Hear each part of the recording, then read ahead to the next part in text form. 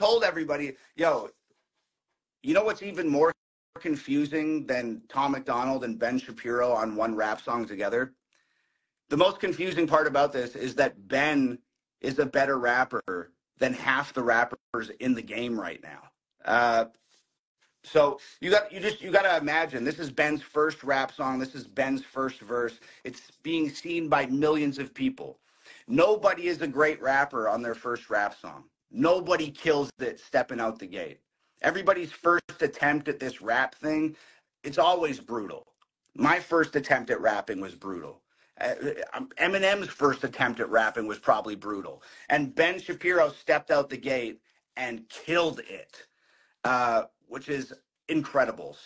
So Ben's not in here right now. We're trying to get him in here, but you know, Ben Shapiro deserves a round of applause. He absolutely demolished this song. You guys just check this out for a minute. I'm gonna read you guys some names real quick.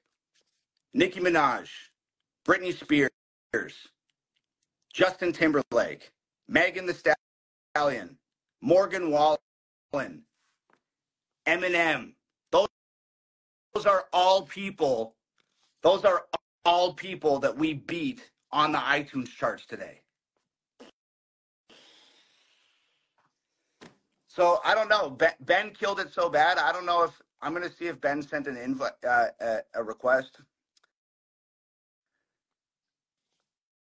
I just accepted. Oh, is it working? Yo! There we go. It's my boy Tommy Mac. What's up, bro? What are you doing today? Talk like this now, or can I speak? I don't even know how this works. No, you can just speak in your regular Ben-isms. Oh, okay. I appreciate that. So, yeah, you know, this is what a career of classical violin training led up to this point. Thousands of dollars worth of training in classical violin. So this is the we peak could of the together mountain. become the #1 artists in America in rap, a genre that I famously love. That you know, I've had a deep and abiding adoration of rap ever since I was a youth. It was Bach and the Beastie Boys. That was the rotation, you know.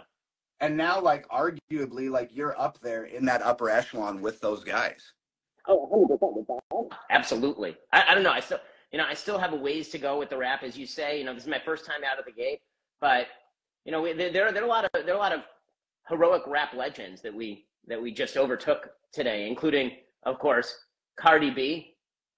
And again, I knew I'd be good at this because my version of rap was way better than hers.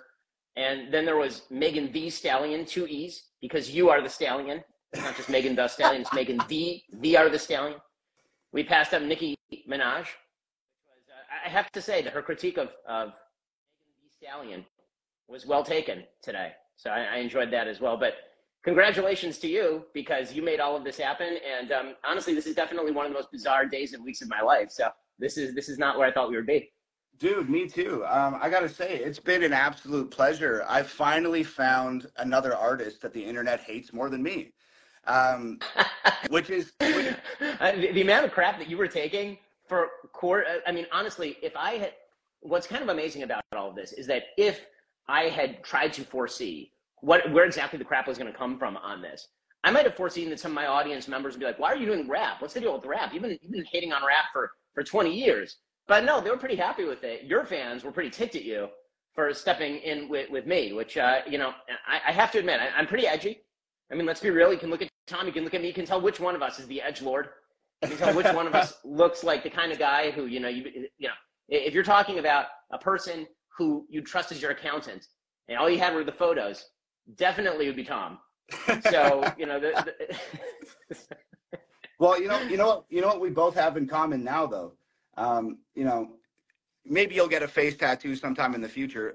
That remains to be seen. But as of right now, we are both #1 charting rap artists on iTunes. Yeah, America's #1 rapper. I changed my Twitter bio already.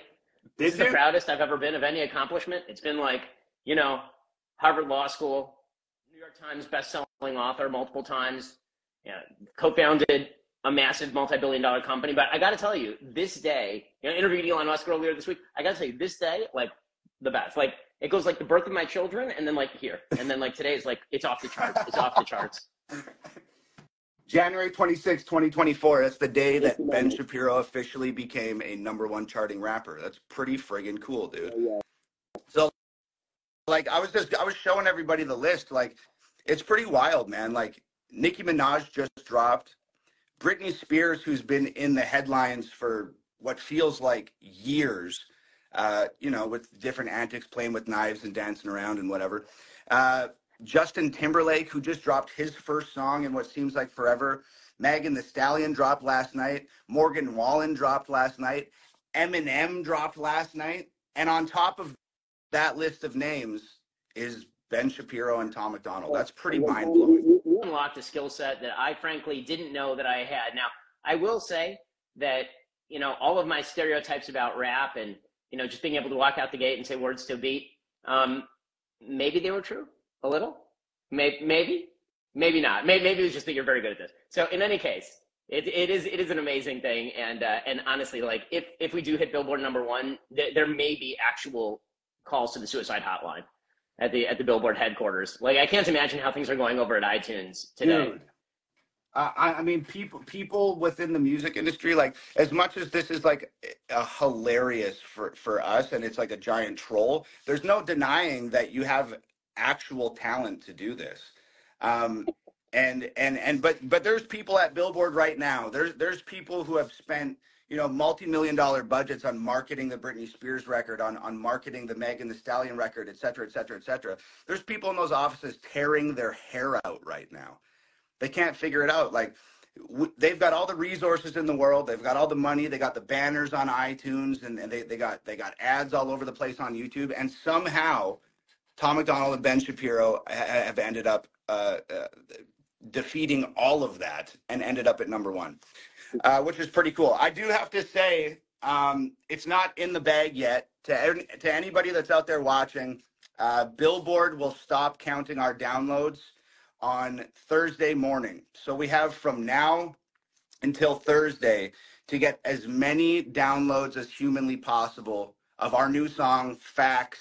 Download it on iTunes, download it on Amazon.